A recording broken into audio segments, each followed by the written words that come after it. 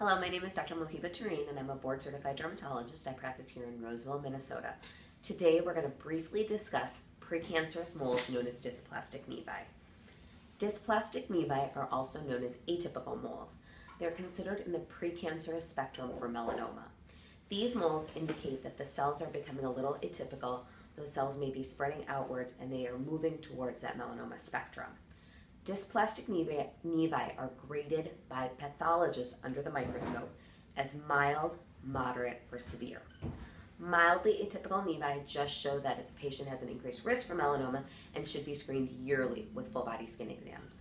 Moderately dysplastic nevi show a little bit more atypia, and typically, if those margins are not clear, these moles need further removal. Severely dysplastic nevi, also known as pre-melanomas, are really moving towards that melanoma spectrum.